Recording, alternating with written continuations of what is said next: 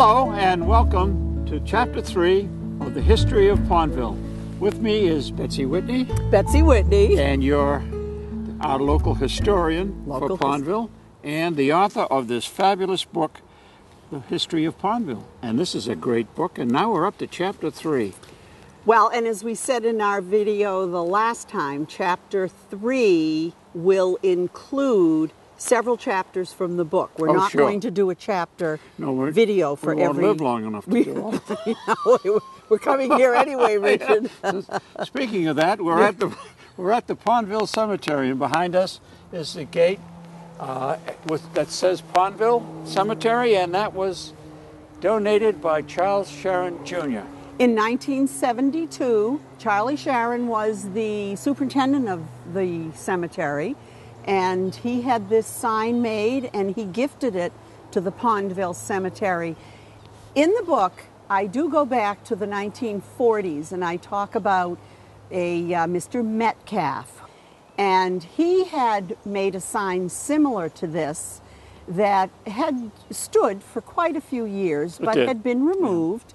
And we think, we don't know for sure, but we think that Charlie Sharon may have modeled this sign after the Mr. Metcalf sign. And at the time, I was president of the Cemetery Association, and all of a sudden we had a sign. Which is great. we didn't have a meeting, but he donated it, and it fit in the right place. So here we are. Yeah. The book contains 19 chapters, and every chapter begins with a vignette in which I admit to the reader what I did not know about my own neighborhood in Pondville. A few times I came down this street and I saw this sign and I said, oh, there's a cemetery here? Gee, this is kind of a way out of the way place to have a cemetery. I wonder who's there. Well, there's quite a few folks here who we know now. And we're going to talk about some of them on our little tour of the cemetery.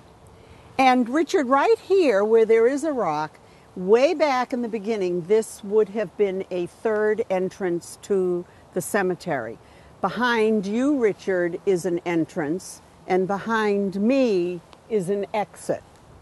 But this has obviously been blocked off and all grassed over. And by the way, the Pondville Cemetery has been nominated for to be on the National Historic Register. But I wanted to read the American Antiquities Act of 1906 that I referred to the last time we were filming.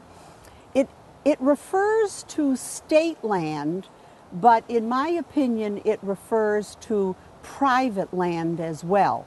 This is was a private cemetery. It is a state-owned cemetery now, but it started out as a private entity. That's correct. And here it goes. Here is your country. Do not let anyone take it or its glory away from you. Do not let selfish men or greedy interests skin your country of its beauty, its history, its architecture, or its romance. The world, the future, and your children shall judge you accordingly as you deal with this sacred trust. And I do believe it is a sacred trust that we are protecting as we preserve Pondville's history. It's true. I think we're living up to it. We really are. Well, Nancy and I felt that way when the cemetery was in such disrepair. We took over, and Johnny Forrester's mother, by the way, was our secretary at the time. So we both share a super interest, and of course my folks are buried here, as well as my brother Paul, which is on the other side. And a lot of the folks I grew up with, Buddy Bibber and the Haas family and the Zaccardis, you know, it's a local cemetery with a lot of history, well-known current and older. And now the story of Pondville begins in this cemetery, and I do have some notes in front of me so that I can remember to mention really important names of long ago. 1761, Jacob Pond, the Jacob Pond, a descendant of Daniel Pond, donated 1 acre to his friends in which they could bury their family and loved ones. I found the deed about a year ago. I didn't find the original. I found actually a hand-copied copy of the original deed, and these are the people who were gifted this acre of land from Jacob Pond, the first Jacob Pond, who would be the son of Ephraim, who was the son of Daniel.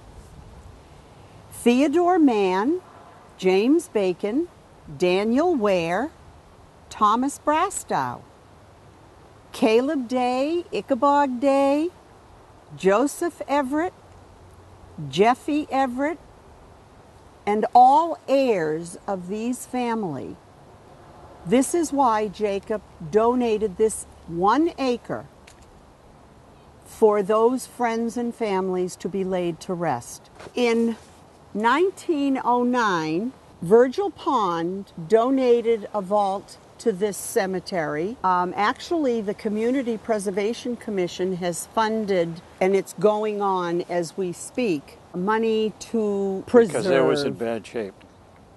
Now, maybe you could tell us about the second vault. Well, I don't know that much about it. I know as a kid we thought skeletons were in there, and at Halloween that was a... And point that one out to us. That one was right over there. Yes. Those were little tiny trees when when I was here. I think probably when you were kids, you were sitting up on top of that vault. Oh, well, yes. Yes, we did. When this cemetery was nominated for recognition on the National Register, a woman named Martha Lyons came and studied all of the stones, monuments, the chapter 13, and I did not call the cemetery chapter 13 for any particular reason, but she has given quite a thorough description of the kinds of markings on graves, decorative work on graves, material that stones are made out of. Chapter 13 would be able to give the reader much more detailed information than I could here. Okay. You want to... We have old sections of the cemetery that we can start with, and then we can gravitate towards some new sections. Okay, sounds like a plan. Yes. All right, shall we head on up? Yes, let's go. Okay. In 1987, when this private cemetery was gifted to the town of Norfolk, there was a huge ceremony. Oh, yes. When that day occurred. It was in November of 1987.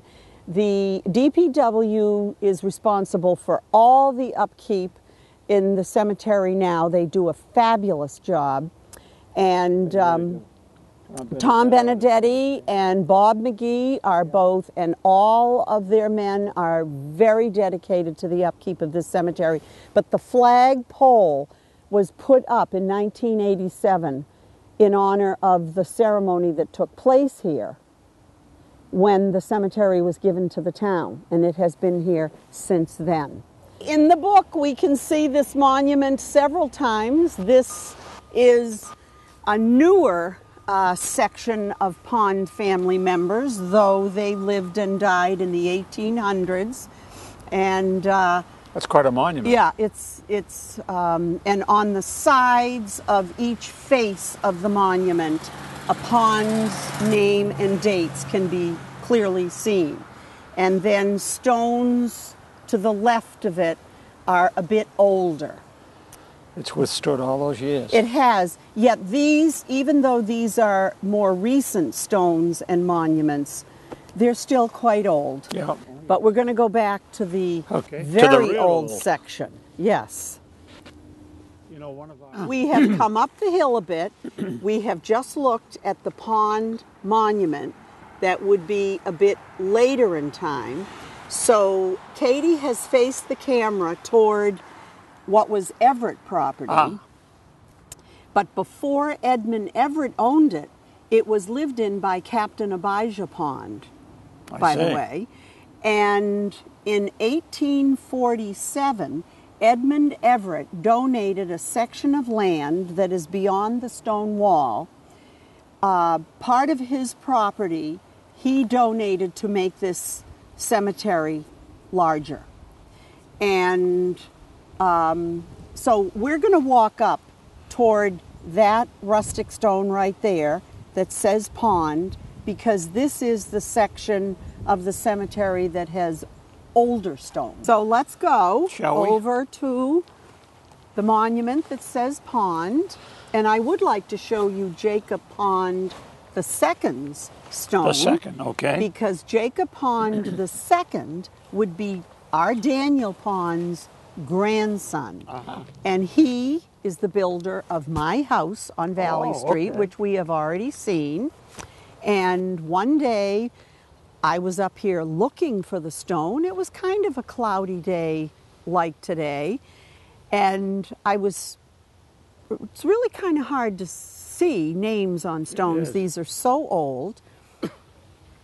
And the sun came out and it just shone in this section of the cemetery, and I was able to find Jacob's stone pretty easily that day. And I thought, this really is a nice place. I thought, thank you.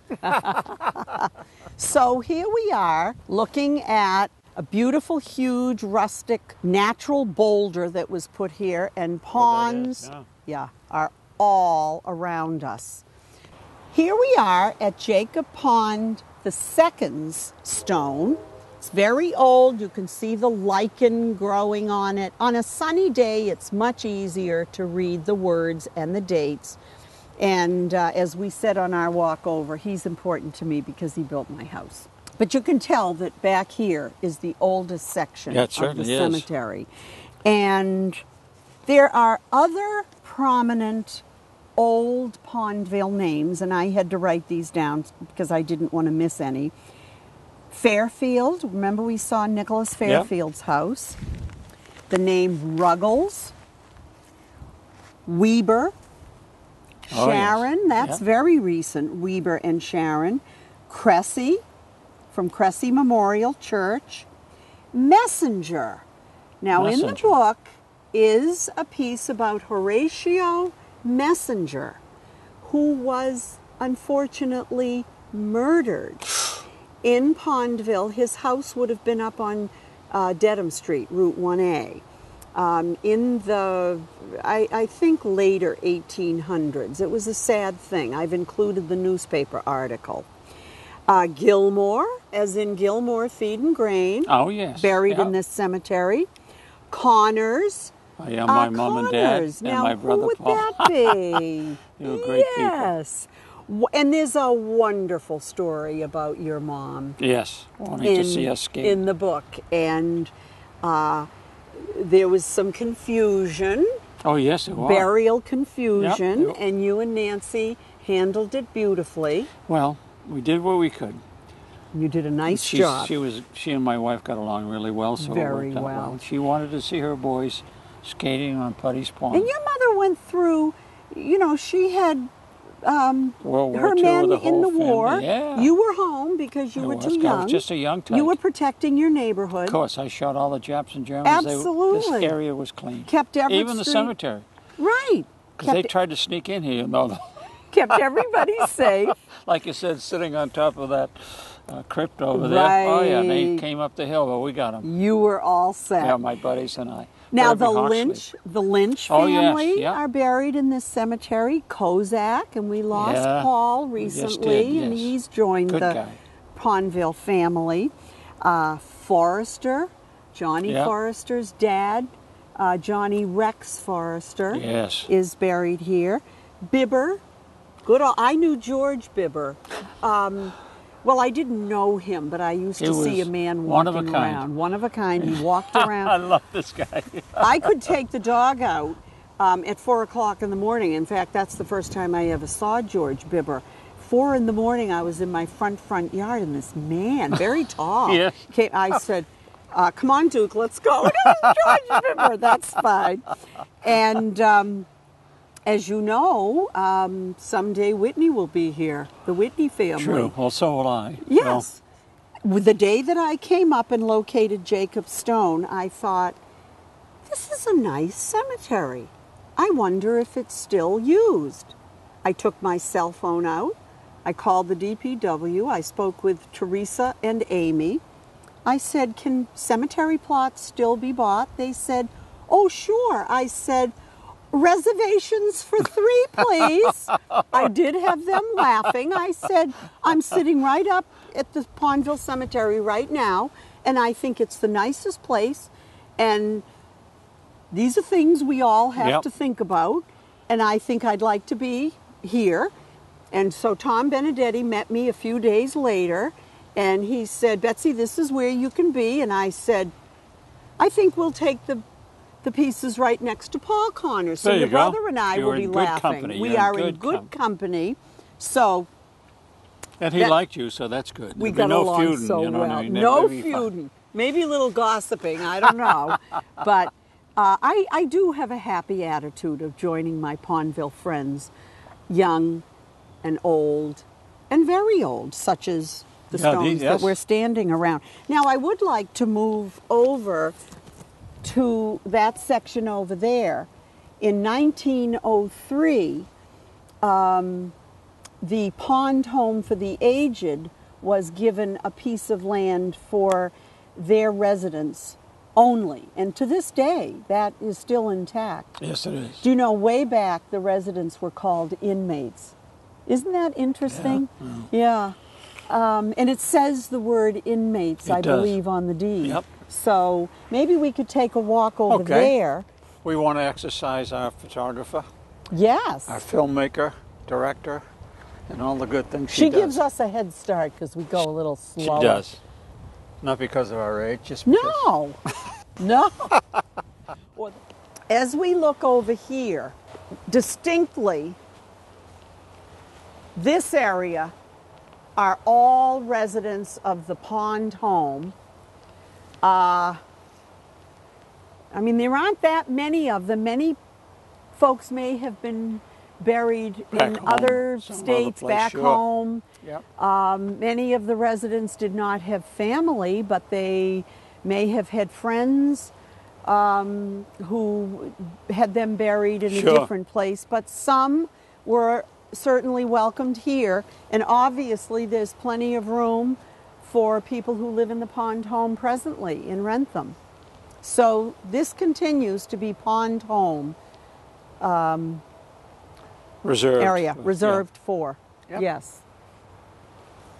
Now, keeping track of who's where, the first official plan of who is in this cemetery was done in 1845. That isn't the one I did. That is not the one you did, but when you and I were walking up here, you were talking about yes, when we took over, Mm-hmm. you know, people were asking us questions about this, that, and the other thing, and no one had, that we could find, had done a listing of where people were buried.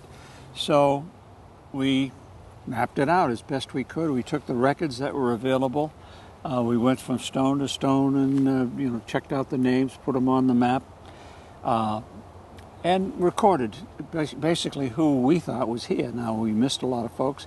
As you had said, you know, when the Indians were here, people didn't want to have monuments because they were afraid of being dug up and all that. So, but then the Boy Scouts also did a map just recently, within the last 5 years. You know, in 2008, John Ward, I believe it was an Eagle Scout project. Yes, it was. And he mapped out in a very detailed manner where every plot was, and he even listed dates, the epitaph, kind of stone, kind of monument, kind of tomb.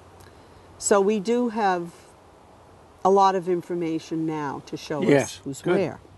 Right. Okay, have we finished with the cemetery, or is there something else I you'd like to think we have finished with the cemetery. It's a small one. It's a homey one. Yes, it is. It's a very picturesque one, and we're proud of it. It's true. It's going to be officially on the National Register of Historic Places. Well, So on that note, we'll end. where are we going to go now? Where would you like to go? I think we thought we'd go down to Everett Street and take a look at the Pondville Railroad Okay. area.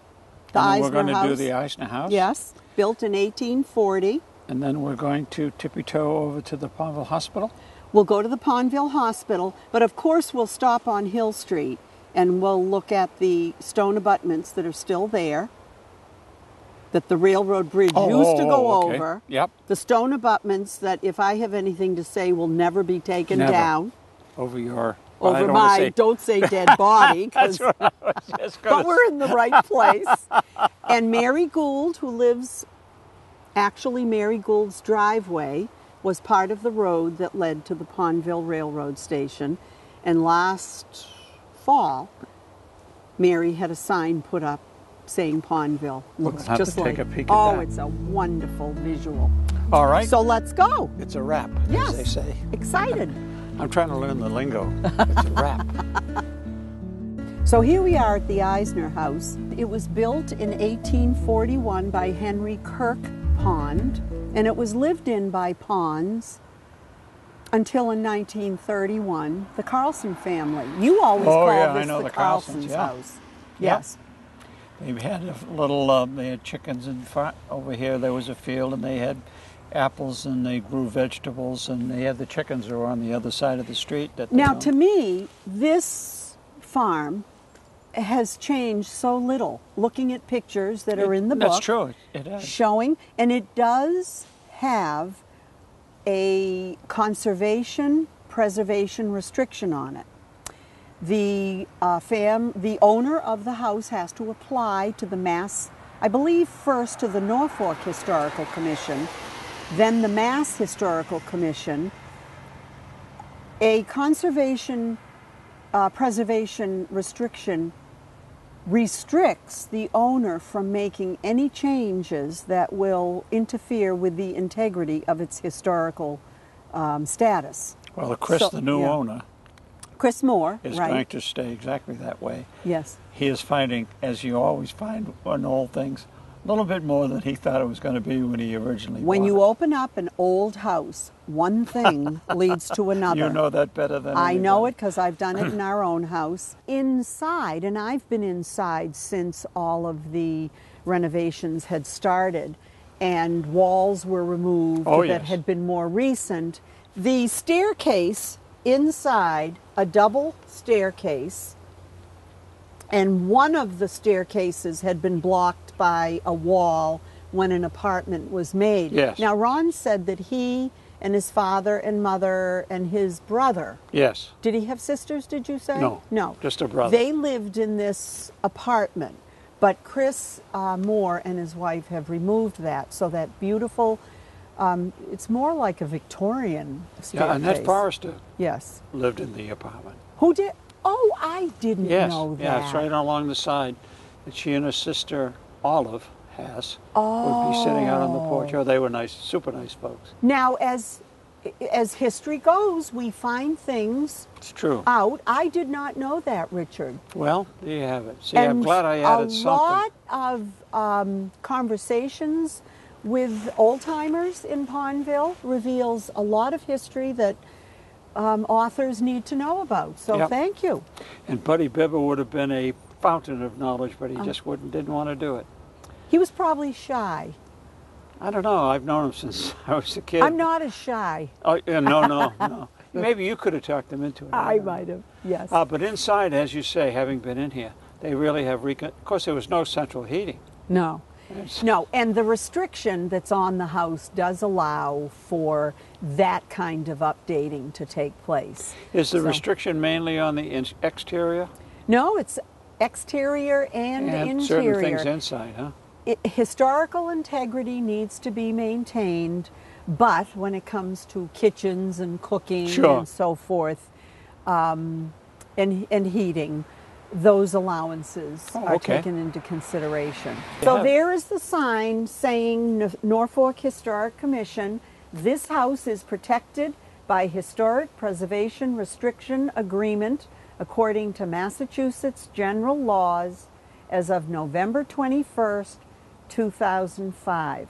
I feel very confident that in many years to come, one will travel down Everett Street and see the Eisner farm looking pretty much as it did in the day.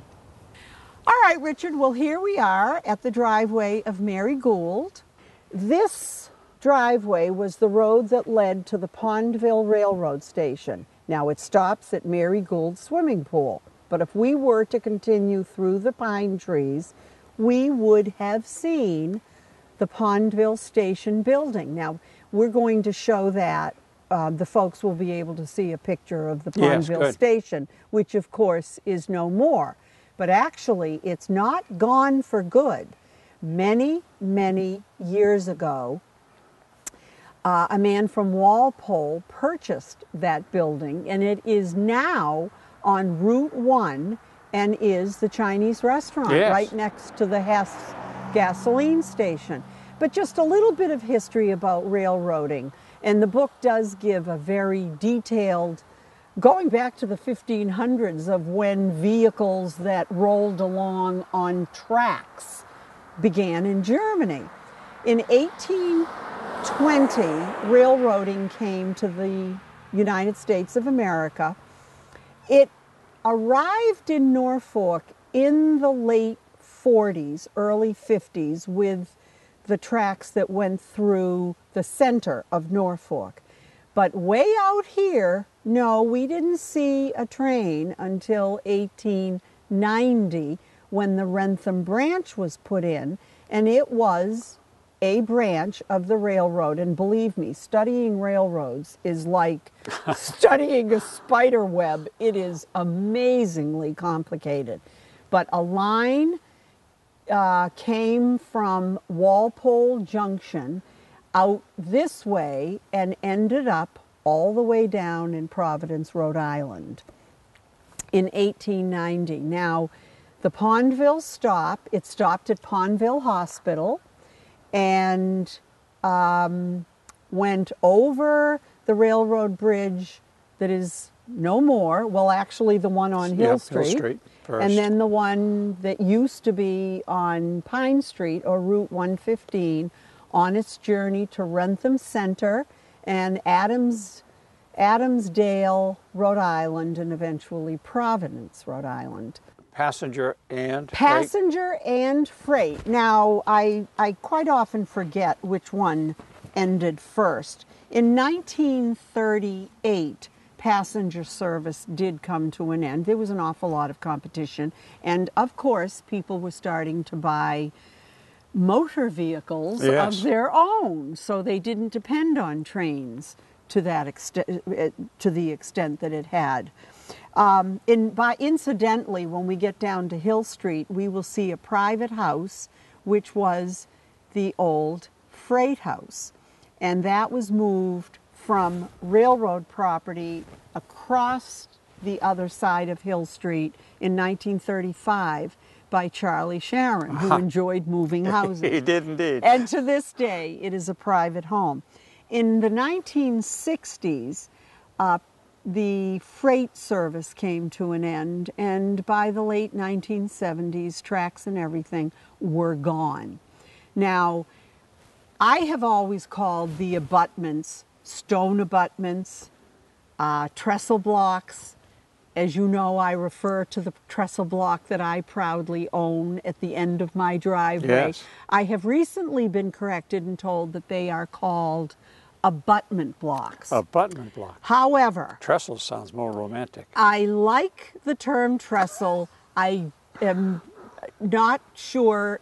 I have been also told that a trestle, I guess, is the structure that goes up, and blocks that go on them are called abutment blocks, but they'll always be trestle blocks to me. Very good, and girl. you. And me. So we're going to stick with trestle blocks. Stick with it. Well, you so see, you that have we the know what we're privilege of doing. being the author, And so I'm you the can call it author. anything you want. Trestle blocks it is. So we will see the trestle blocks on Hill Street, which are intact.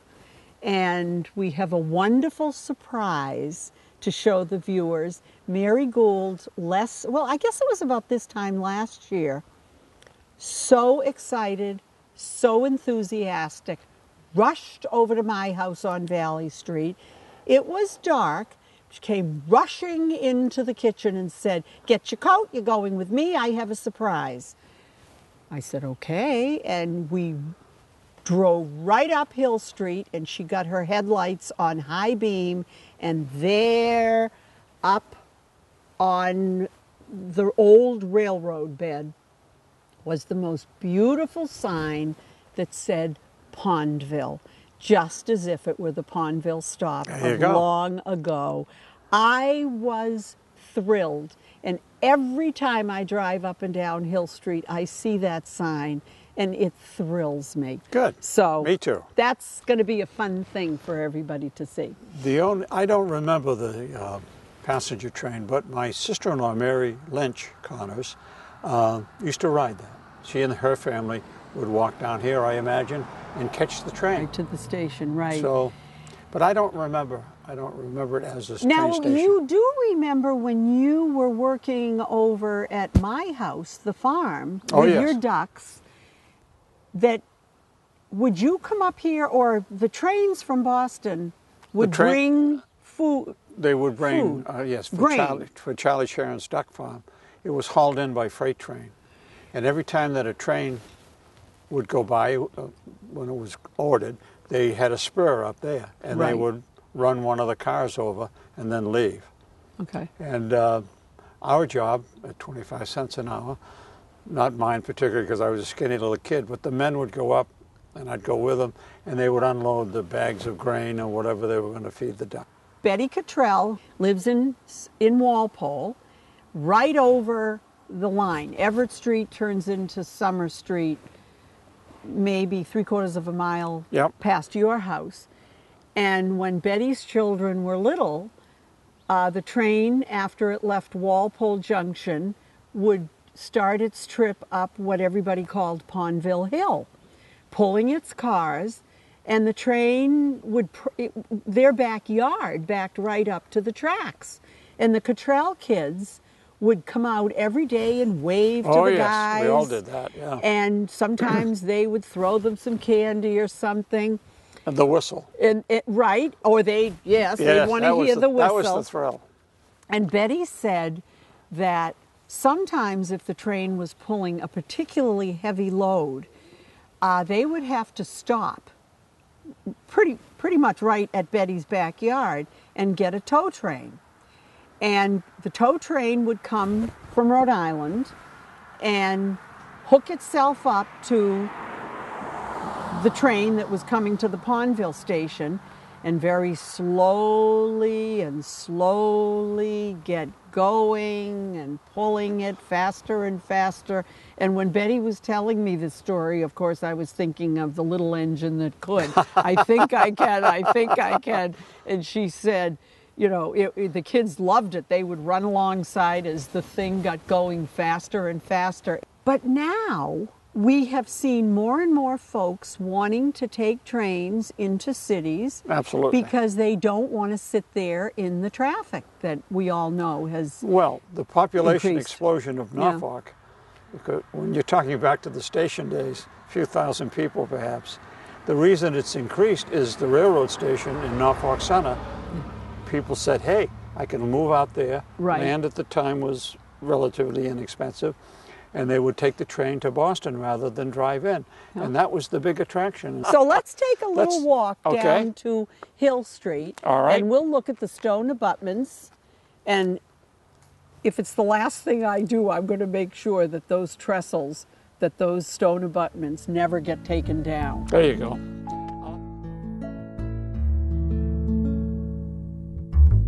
Here we are. That's Hill Street. And we're looking at the freight house, what used to be the freight house, and it was over here. And of course, behind me, now we're at the back of Mary Gould's property, and the freight house was moved, as I said, in 1935, and was made into a private residence. Used to be a two-family, but I believe it's a one-family. It was two-family for a lot of years. Yeah? The Bergmans, who was big in history in Wrentham, used to live here. Oh, I didn't know Yep, that. Dick Bergman. Okay. Now we're going to walk down here and take a right, and I can see right ahead of me the two stone abutments, and the railroad bridge used to go across it. Now Mary Gould owns the abutment on the right. The abutment on the left is privately owned. I don't know by whom. Oh, and Mary had told me, and I believe it's true, that the railroad line marked when it was rezoned. So Richard Connors and all the folks on Everett Street are in residential area. I am in commercial area. That's true. Yeah. Which is, of Doesn't course, make you a why bad person. No, it doesn't You know what I mean? make me a bad person. It makes me a feisty person in that I want to preserve Pondville, the residential part of it and the commercial part of it. True. So let's take a walk down here. Here's the Pondville sign. And as I was telling everybody, when the plumbers who lived at the other end of Hill Street last summer, the plumbers and I climbed up on that side, got up on the railroad bed, and we walked all the way down past the chimney where the coal would have been dropped off behind Pondville Hospital. So you almost walked into Walpole.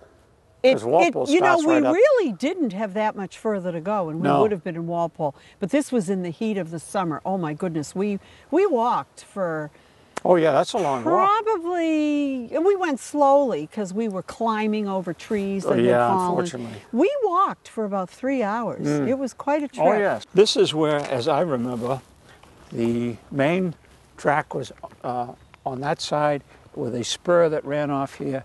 And this is where the farm trucks would come from Charlie Sharon's, and the men would load these 100-pound bags of grain and whatever he was feeding his ducks. Now, Richard, all right, so let's walk over and look down. Okay. So if the tracks, just double tracks, nothing fancy. Two rails. Two rails. If the tracks went down here, You can see. I'm trying to figure out exactly where the Pondville station would have been. Was it on this side of the track? I believe it was. Okay. Again, not from personal experience. No, we can But only look I at believe it was pictures. on this side, Yeah. as was the freight house. One of the problems, and I think you can see why, these old trains, you know, the boxcars had there was a section that by the wheels that you open up and they put oil on the soaked rags and stuff that are in there. Well, every now and then they'd get a hot box and it would catch fire. That's what it meant. Told And me. it would spread, as the train went by here, it would spread flames. I mean, it's dry like you can see it now, pine needles. And You mean it would actually catch fire on the Catch fire. ground? Oh my word. so we were continually, because my house is up the way, Yes. so we were continually watching to make sure that it didn't start a fire.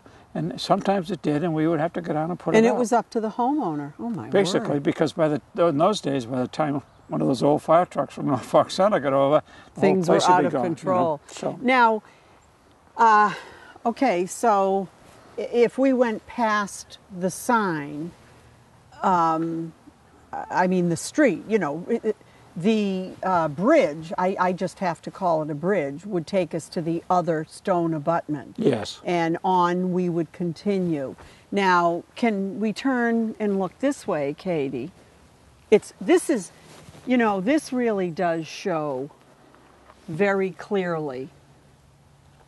And you could still walk through I this did. empty... Yeah. Oh, did you walk that Well, I direction too? tried. My goal was to get down to Route 115.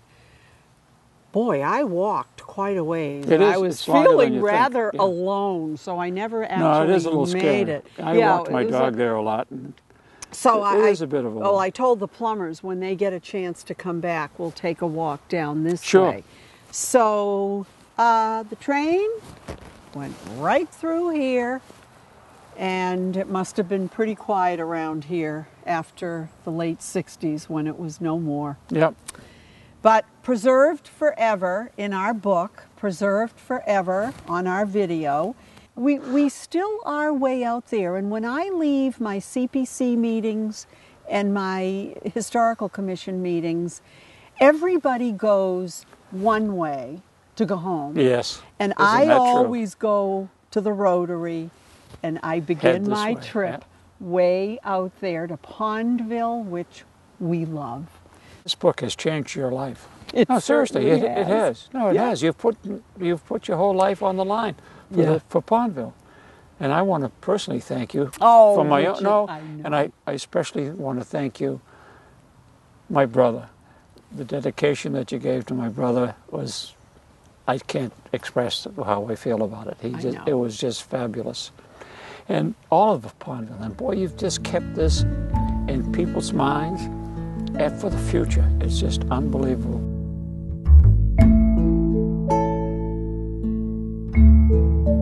We're now at the Pondville Hospital, which is really a sad sight because it was a historic, beautiful building. Many good things happened here from its beginning, and you wrote about it in your great book. So this is what's left, unfortunately.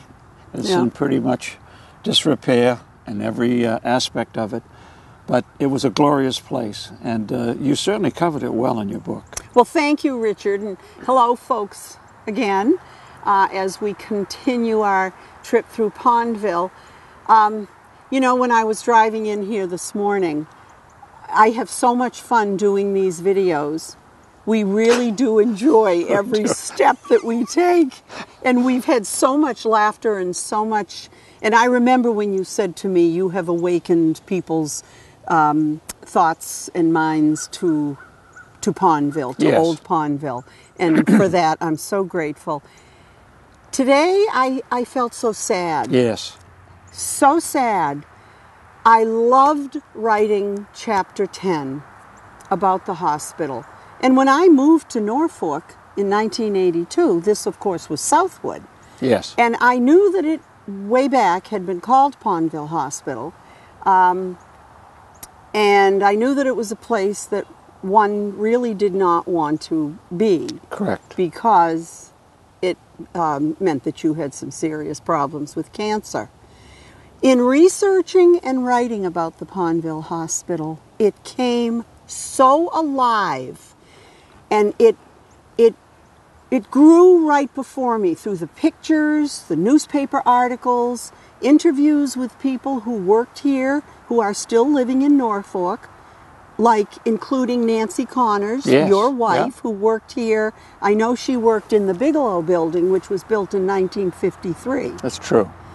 And my chapter starts with an interview with Betty Cottrell, a historian who lives in Walpole, an old-timer, and she did some specialing, which would be private nursing with patients at Pondville Hospital. This was, I just call it the Dana-Farber of its day. Pondville Hospital itself opened in 1927. Now, I've got to go back a little bit. In 1913, 1,200 acres were owned by the Ponds and the Fales. They were sold to Foxborough State Hospital, and in 1914, I don't know, do you know all this timeline? Only from your book. From the book, yeah. But I think it's worth noting. Yeah. 1914, this hospital, it had 3 buildings that comprised the East Norfolk Hospital, which was a hospital for alcoholics and drug addicts. In 1922, the building changed names. It was called the Holland Vocational School, and it was a retraining, rehabilitation facility for World War I gassed and shell-shocked soldiers. It operated until 1924, so it didn't last terribly long. And Chapter 10 goes into great detail of the whole evolution of Pondville Hospital. 1927, the state of Massachusetts decided to open really the very first Cancer Hospital. So in 1927, Pondville Cancer Hospital began. Now the chapter takes the reader through the many years of development. It wasn't a place that was gloom and doom. There was so much hope. There was a lot of success. Betty Cottrell said people were cured. People were released, went home, returned for outpatient therapy. There were many success stories. But what happened to Pondville Hospital, it was enlarged and rejuvenated and updated through the years. In 1972, it had a new face, was much bigger. The nurses' building, which is over there, still stands. And 1982, it became Southwood Hospital. A few years later, was bought by Caritas, which is owned by the Boston Archdiocese, as it is today. But when area hospitals opened their own cancer wings, there wasn't the need to have folks travel all the way to Pondville. Every hospital, it seemed, in the area had its own cancer unit. By 1999, the clientship was greatly reduced. The state, unfortunately, was losing money on this facility. So the doors essentially were closed. The buildings were dormant, but still intact, still looking pretty good, until 2003. And then the doors really were closed, windows boarded up. And it wasn't until I was practically ready to put the book to press that Norma Shruhan from the Norfolk Senior Center, I don't know what the official title is, council, told me that the Senior Center was asked if it would like some furniture, kitchen supplies from Southwood, and indeed they did. We certainly did. So you were involved in that. Oh, yes. You brought your own, you had to get your own trucks. We took everything there was and nailed down. And there are many utensils in the kitchen. Norma finally realized that I was hinting about how many hundreds of plates there were that came from Pondville Hospital, which was in my book, Chapter 10. And I love to collect artifacts from the various sites in Pondville. And this plate that I'm using, that came from Pondville Hospital. Oh, that's amazing. You have so many of them. You must be thrilled. And she said, Betsey, would you like one? Yes, I would. Surprise. Thank you for thinking of me. And I love my plate from Pondville. Good. So that is a very long-winded sort of capsule in time of what has happened. Well, you couldn't start on the history of Pondville without going through all of that. All that. And that gives the viewer an opportunity to, go see your book and fill in with the details. It's sad. I have some sad memories. I have some good memories here because my brothers worked here when we lived over on Everett Street where I live now. And this is where we passed through to go to Route 1A to catch our school bus to Walpole. Oh, the very famous school buses that you were on. School bus. Yes. So, and in the days of, like 10, 12 years old, roamed all through here. There were buildings way up back on the hill, and that's where the residents stayed. Dr. Parker, who was the director of this hospital when I was a kid, lived on the far end in his own private home. The others were apartments for people who worked here because, as you said, it's such a distance for people to come that in order to have a place for them to stay so the transportation wasn't like it is today where everybody has a car, they stayed in those residences. They're all gone now. They've been used to test our fire equipment, everything that you can think of, and then they tore them down. Now, Richard, I want to interject. Go ahead, sure. Pondville Hospital was a teaching hospital. Yes, it was. Just like Tufts Medical Center. Absolutely. Mass General, New England Medical Center, New England Baptist, Children's Hospital, they're all teaching hospitals. And doctors from far and wide came here. It was a state-of-the-art, wonderful place. It really was. I have been here many times, and I feel like I have made friends with this site. It's very hard for me to see this place looking dead because it's so alive, and in this book, this place comes to life. It does. I just wanted to back Yes. up what you said about people coming here, doctors, famed doctors came here. My wife started working for the state in the laboratories up there and worked with a doctor from Harvard. And he was doing research on cancer. And she worked a lot hand in glove with him, and finally he said, I want to hire you from Harvard. So they had a whole Harvard setup here to do research, and they did a lot of good things here, just like you said. Nancy was quite proud of this hospital, by the way. They had a great time here, by the way. The recreation, there was a ball field, they had bowling teams. I mean, this was not the dumpy place that it looks like now. No, and it really was a family, and Sure. it's referred to in some of the publications that I found for the book as a family. And Eisner worked here. And, you know, Chauncey. as I have met Pondville friends from back in time, Mary Kozak, I believe, Yep. worked here. Paul Kozak worked Just here. about everybody else. The old timers worked here at one time or another. And one of the...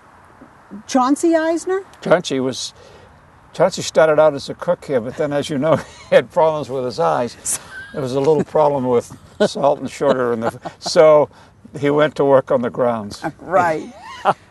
I still run into folks who have read my book, and they say, Georgia Jones. Yep. I worked at Pondville Hospital. Oh, it was, that was was- why a lot of folks moved into this area. Right. They worked at the prison, they worked here, some of them worked at the Wrentham State School. Yeah. So it was a draw. So I think what we need to do is remember that all up here were the original buildings that are gone. The walls, at some point, walls were actually part of the administration building. They're still there. Well, yes, that's true. The administration building was about in the center, Yeah. maybe a little off.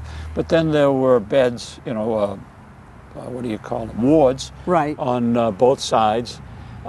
It was, you're going to show the picture, but it was an attractive building. And now the Plummer family who lived on Hill Street, last summer we walked way up behind there Sure. and could see a few picnic tables that were still there, Oh, yes. a stone fireplace, and It it was center quite, of a lot of it was a activity. booming metropolis. It But was. let's take a little walk around and take a visual trip as Sounds well. like a good plan. It's sad. This is what we're going to capture it in film. It's captured in words. It's captured in my book in pictures of then. I love those then pictures. And now, and there are hopes for the future. And let's just sort of head right down. Okay. I love the domed arches. I think Yes. that's a signature of this hospital. The Bigelow Building, 1953. Sounds right. Came yes, first. That's true. Then This section here, which was the reception the building. reception area, Okay, the reception area. and then the larger building had doctors' offices, inpatient type Patients things. on the That would- and I yes. believe that's the 5-floor building. Yes, it yes. is. Okay. And patients that would come for appointments with doctors and so on Okay. would go on the other side. There's an entrance to where they would go to go in for, say, daily treatment, whatever it might be. Richard noted just a few moments ago that the smokestack. Yeah. Can you see the smoke? Well, it's in the trees. Is it sort of in the trees? This hospital was originally heated by coal. It was indeed, and Yeah. the train that we have talked about Right. had a spur that would come over, and they would dump the coal into these big cement areas, and then the firemen for the boilers, would go out, fill up the wheelbarrow, come in. Well, and when the plumbers and I last summer walked down the tracks, we saw that spur. A spur is Yeah. an extension off of the main track. Right. We could see the tracks right there, going right up to where the coal bins lay. And, you know, you've talked about Herbie Hoxley. His Yes. dad was the fireman who went That's and right. got the coal and I and think brought it in. that's in the book Yes. too. Yep. There's another Pondville name It is family indeed, who yep. worked at this hospital. As you can see, the building has really come apart with the Oh, bricks yeah. falling down. That portico down there was where you would park over here. You would go in there for day surgery or whatever it might be. And they would practice not just cancer or anything. It was All kinds. all kinds. They had doctors in there that would treat you So for this sore was throats. outpatient only? Yes. Okay, okay. And some of the patients were in these various rooms that you see up top. Behind there is the cooling system and the If we were to walk all the yeah. way down and go to the around left, the back, you get to see where the smokestack was. even worse carnage. So we don't want to go back no, there. we're not going to do Over that. there, Yeah. behind those beautiful trees, is what they call the sewer bed. All right, And that's how they disposed. They didn't have septic facilities, septic tanks. right. I think there's like 4 or 5 of them, and it's done by sand. And I thought that it was not healthy to be living like where I live, because there may be some with cancer and all of that sort of thing, because I don't know anything about medicine. I depend on my wife. Mm-hmm. But I went to the Board of Health, and they say that's the best possible method they could have used. Yes. Medical waste was dumped over here. Okay. And that's where, one of the spots where the hazardous waste was dumped. Okay. And that's one of the problems they're having, Yeah. of course. Adding to the difficulty of selling this site is the cleanup that's involved. Yes. And that's mighty expensive. I was telling so, Katie that yeah. our legislature, in their wisdom, voted to fund the money to come here to clean it up. And the state would pay for it because it's their waste. Yeah. However, what they forgot to do is fund it. They voted they to made do a it. plan, but They forgot they to voted put the to money do it, aside. but they just never put the money in. So, you know, I mean, that's not untypical, but that's what happened here. Otherwise, it would have been cleaned up and we wouldn't be talking about it. So we're going to say goodbye to Pondville We're going to Hospital. say goodbye to Pondville Yep. Hospital. It's a shame, but I think I know, we've- but I drive by it about You 5 certainly- times a day. Well, the good thing about it is, and I don't want to blow your horn, but the good thing is what you've written in here will keep Forever. it in the memory forever. Forever. People that worked here, Yep. people that are coming later on, people that drive in here and say, well, what was this? What was It's that? there in the Yep. book.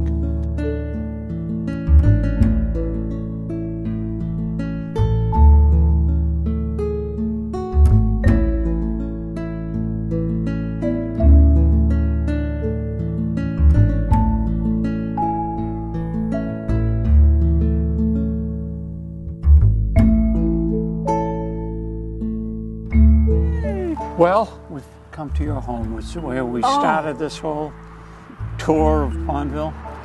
And again, I know I've said it a zillion times, only because of your talent and perseverance has this book been able to come and save Pondville in the minds and memories of a lot of folks. That is the best thing I could ever hear, Richard, and we have had a wonderful time. We have. And Nancy had such a wonderful comment about Pondville is now what she always knew it would be, a pot of gold. That's true. And she and you have contributed so much to this entire project, Am I blushing? and Paul. Yes. And But it took someone who didn't grow up here to put it all together. No, I'm still a embarrassed about that. yeah. All those years that I lived here, I wouldn't have had the talent, number one, and the perseverance that you had to put this book together. Well, and thank you so much. It all. Can I shake your hand? Yeah, the hand that. That hand. Let's shake the other hand. You did a great job. And Thank you. A couple of things I just wanted to say. Right. We're not done. I know. We got some future work ahead, but we'll let you know about that. I think we've gone as far as we should go up to this point. Otherwise, we'll freeze to death. No, the taping of this has been a lot of fun. It has. You know, sometimes you look forward to doing something like this and you say, but This has just worked out well. Of course, you and I have known each other For years. for years. Katie was late on the scene, but what an addition to our crew. There isn't anything Katie can't do. And if we needed a voiceover, a picture, something rearranged, something cut Absolutely. and pasted, and that's all part of the editing process. She's done a great job. Behind the scenes, it involves a lot of work and so much skill. So it goes to show you that everybody can work together and Well, you see, come up with a great... Katie had the right attitude. Mm-hmm. Just like you had the right attitude in writing the book. And that's what carried through. If she was just a camera person and said, okay, I took the pictures, I'll run them, and that was it. That's not the case. And she treats the seniors the same way, by the way. So we do owe her a debt of gratitude, but she and I both have learned a lot working with you. Oh, thank you. And Katie is shaking her head, yes. Yes. And it's been so much fun and very So we'll be back to rewarding. you when the weather turns, and we'll decide on another chapter or two. We'll see how it all goes. We will. And we wish you a very good winter, and we'll see you in the spring and And summer. the very best from Pondville. We're always here, and we will always be here. Okay. Thank you. We're going to ask Katie one last favor. At Okay. the end, if she could put on the screen where to buy the book, Oh, sure. the phone number, Sure. and if people have input Yes. about Pondville, you're willing to take the calls. Oh, sure. So if we just keep her working. Keep she'll me never, working. She'll never get laid off, man, I'll tell you. Thank you again. Thank you.